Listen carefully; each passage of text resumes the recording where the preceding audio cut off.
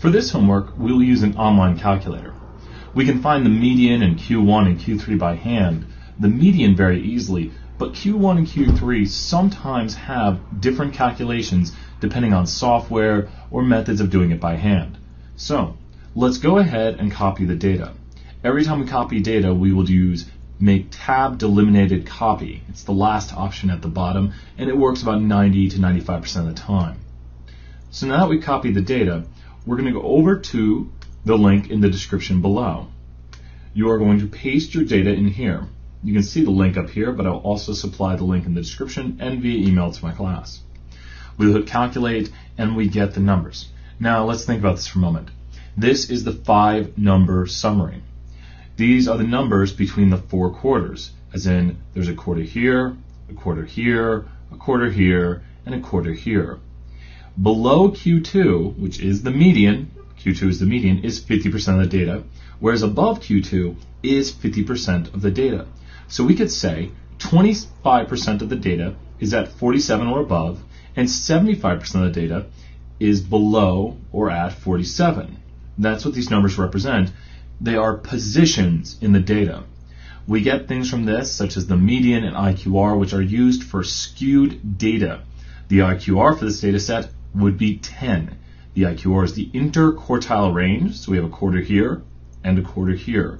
Whereas we have 50% of the data, the interquarters, and the range of that is 10, the range of the interquarters. Remember, these blue spaces between the numbers represent quarters. 1 quarter, 2 quarter, 3 quarter, and the 4th quarter. So with this in mind, we have all our numbers here, 37, 43, and 47. Let's go back to the assignment. The median was 43, and now we have 37 and 47. There we go. This question now has been answered, but it's important that we know these numbers would be used for skewed data. They are measures of the center or of the spread, which this is the IQR. It's Q1 and Q3, and the distance between them, the range is 10. So if it asked IQR, the answer would be 10. The IQR is an actual number, the range of the interquartiles. Going on to the next question right here, we see a very similar type of question. It now wants the mean. Now there's a lot of online calculators that would do this. I'm going to go ahead and do this in JUMP. So we make tab delimited copy again. At this point, use the JUMP tutorial videos to download JUMP if you do not have it. JUMP will come in use a lot throughout the semester. So I will click over to JUMP and open up a new data table. New data table right there, or Control New once you're in JUMP, or Command New, depending on Mac or PC. So now that I have a data table in JUMP, and I have my data copied, I want to do Edit, Paste with Column Names. Now it's very important you do not click in the table yet. If you click in the table, it can cause problems. Also, I'm changing this up, we want to do Paste. There is no column name. If I paste with column names, which you should not do, you will see the number appear up there, and that's not good. So we are going to open up a new data table again, bring it right over here, full screen it, and now since there is no data label at the top, we're just going to go to paste, because there's nothing telling us what this is. There's just column 1, it's data. On Macs, you'll see these spaces. JUMP just ignores them. On a PC, you don't get those spaces. You could technically go in here and remove them, as I misclick. But it's no big deal to have those spaces. So don't worry about removing them. If we were to submit this data to someone, we might want to clean it. But don't clean the data. Just go to Analyze. I went up to the top to Analyze and to Distribution. Analyze Distribution. That is where I'm at right now. Click OK. We're going to stack this by clicking on the first red arrow over here. You can click Stack. Makes it nice and easy to look at. So we have something that's just messy data. That's what I would call this. We don't really have a good shape to this. There's gaps, depending on what we were to see here. If we change the shape of the histogram, the bin size, it's just a mess. Changing the bin width down here, nothing makes this look good. So we have maybe a slightly uniform, messy distribution depending on how we shape the histogram. Nothing really easy to describe right here. But let's go ahead and look at the mean, 970. That is the average of all observations. If we take every one of these observations and average them together by the total, we would get 970. That looks about right. We have some low and some high and some in the middle, so 970. Going back to the homework, 970. Next, we have the median. And the median is usually calculated fine by jump, but let's go back to our little solver thing. This solver program that we have is going to help us out and make sure we get the right answers, because this one, it seems to do it correct all the time, in line with what the homework wants. 950. Now the median is the middle number, not because it's the middle number right here, but if we were to line all of these numbers up, it would be the number in the middle if we put in ascending or descending order. Now think about this. If you have a data set of 3 numbers, where you have 1, 2, and 3, so 1, 2, and 3, 2 would be the middle number. Right there. 2 is the median. But then if we put a number here like 3 million or billion or trillion or zillion, I don't think zillion's a word, 2 is still the middle number. It doesn't change position because we still have it here in the middle. Now, if there's multiple middle numbers, where there's 2 right here, there's 2 middle numbers, 2 and 3, as I can't highlight those, 2 and 3, it's going to average those 2 together to give us 2.5. That is how the median is calculated. It is either the middle number or the average of the 2 numbers when there is no middle number. So for odd amounts of samples, we will have a middle number, such as 1, 2, 3 has a middle number, but 1, 2, 3, 4 does not have a middle number, so this is an even amount, and you have to average together the 2 middles. That would occur right there. Some people ask about how we do Q1 and Q3 by hand. Well, a lot of times we would just cut the data set right there, and we treat it like 1 and 2 if we blank out over here. So 1 and 2 are the only numbers we're looking at, and you would find the median right here of 1 and 2, which is 1.5. It can be calculated that way. There's other ways of doing it, but you just have to know that this is the 25th percentile in the data right here. If we divide the data sets into 2 data sets, this is kind of the median of the lower data set down here, and this is the median of the higher data set. It's all positions. That's what the 5-number summary is. So going back, let's actually get our answer to this question. It wanted the median. We have 950. And let's see if JUMP was being so kind to us and giving us the right results. I'm going to click down here and click on JUMP. And JUMP also gave 950. So if you are using JUMP, you will most likely get the right answer also. I think it's Q1 and Q3 where it sometimes differs. So be careful using Q1 and Q3 for JUMP. So we'll go back to the homework. The median is 950, meaning that 50% should be at or above this, and 50% should be at or below this. Q1 is where we're going to use the nice calculator for us. So let's zoom back out here. Q1 is 750 and Q3 is 1250. 750 and 1250. 25% of the data is below 750 and 75% of the data is below 1250.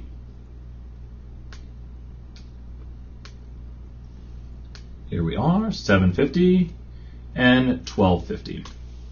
The range is just the total length of the data set from min to max. So we have 600 and 1300. The whole length of that is 700. You can do max minus min. If you do 1300 minus 600, you will get 700. So the range of this data set is 700. The IQRs, the range of the quarters right here. We can do Q3 minus Q1 is the formula for IQR, and that gives us 500. IQR is an actual number. Going on here to the next question. We have a stem and leaf plot. One important thing to notice right here is we have a key. This key tells us how to read it. And I've seen this a lot on the test. Who knows if it'll be on it this year. But a lot of times we might have where 7/1 equals 7.1 or 7,100. In this data set, it does mean 71. So be very careful that you look at the key and identify how these numbers should be read across here. Now with this data set right here, we're actually looking at a shape of a histogram because each of these have bin width 10, as in all the numbers in the 30s are contained right here in this stem 3. This data goes all the way from 8 to 71. This data is unimodal, meaning it has one most often. Unimodal. Is the stem and leaf plot symmetric or skewed? Now remember, skewed means which way the tail is pulled out. Left means to the low, which would be down here, and right means to the high. It's weird how this data set looks because there's no left and right, but if we were to lay it flat, you could see that the 7, 6, 5 would be over here to the right, and there's a little more buildup of data on that side. It kind of looks like the tail pulls out a little bit that way. You generally want to ignore outliers in this case. That 8 makes it a little confusing because that would definitely be a strong right skew, or we might have a moderate right skew. So we're going to say the data set is skewed to the right. The center of this distribution, this is a gimme question because a lot of times it just gives you wacky stuff of the 70s or the 60s. Well, it's in the 30s somewhere. The number of home runs per season range from 8 to 71. And I can't highlight, this is the end of this question, or there's one more part. What's the unusual feature? This gap or outlier right here is an unusual feature, let's say. And there we go. Unusual features in this class, usually gaps and outliers. We have shape, center, and spread describing a histogram. The shape is unimodal, slight skew right. The center is somewhere in the 30s, and the spread would be either the range, or generally speaking, if we say it's skewed, you need to remember that the range is the IQR. The spread is the IQR. So median and IQR are based on position and they're paired together, where mean and standard deviation are for normal data. They go together. Make sure to have that written down. And once again, make sure to look at the key. I can't highlight that enough. The key is so important. Going on here to the next question, we have a dot plot. And we really don't mention these that much. It's basically a histogram with just a count. If you just put boxes over this, you would have the histogram just by the height and a count axis. So you really don't see us talking about dot plots that much. Sometimes we don't even mention them in class, but it's just another way of looking at data, and really you don't see them that much. But let's go ahead and take the data, make tab to eliminate a copy. We're going to go back over here to jump and bring up a new data table. And we are going to this time paste again, but not with column names because there's no column name up here. There was no name to the data set. Let's move this out a little bit. And here we are. We're going to go to Analyze. That's why I'm clicking up there that you can't see. Distribution. And we're going to double click here, and we will get a histogram. The histogram is just like the dot plot. We can even bring up a count axis. Dot plots, like I said, aren't that valuable. It's better to just make a histogram with the bins, and you could just put your dots in here if you want, because you can draw a histogram over a dot plot. So we have a unimodal, slightly skewed right distribution. So let's go back here. Where do we see that? Unimodal, slightly skewed right distribution. That's it right there. If you notice, all of these distributions could be described a certain way. Let's start describing them. A is a slightly, but not really, bimodal distribution. There's a little bit of bimodality and a skew right. B is uniform, almost perfect uniform if there was another dot. Uniform meaning one dot, one form. Here we have C, which is kind of the reflection, so it's a left skewed unimodal distribution. This is a unimodal right skew, and this is a unimodal symmetric. It's perfectly symmetric. And then right here on F, we have a bimodal slight left skew, and the modality is kind of just light. Modality just mentions how strong the modes are. You don't really need to know that, but in class we talked about we want to see clear peaks. So is it bimodal? There's just kind of a buildup in this part. So however you want to describe it would be all right. Just good we know the terminology of unimodal, bimodal, and uniform. Here we go. It is definitely unimodal. Make sure you do not confuse unimodal and uniform. Very important. Is the distribution symmetric or skewed? It's going to have a right skew. Left is to the low and right is to the high. Which of the following best describes the center of the data? Since we are saying that it is skewed, we need to use the median. So it has to be the median. And since there's actually a trick to this question, you can do it in jump. But think about this.